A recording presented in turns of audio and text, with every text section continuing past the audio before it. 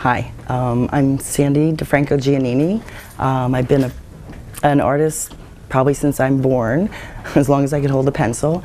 But I studied art at the Pennsylvania Academy of Fine Arts to be a painter, and I've been a painter for professional painter about 30 years. And since I'm at the Goggleworks, I started experimenting with ceramics because I never had that opportunity before, and it's awesome. So I've been doing a lot of pottery. These are some of my more recent pieces where I threw the vessels and then connected them and made them into bodies. And some of my bowls. I've been really trying to make bowls, perfecting the bowls. And then I've also been working on some nude paintings where we have some models that come here. But if you want, it'd be great to have you come and visit. I'm usually here about 3-4 days a week. And if I'm not in my studio, you can always find me in the ceramics studio right across from the reception desk.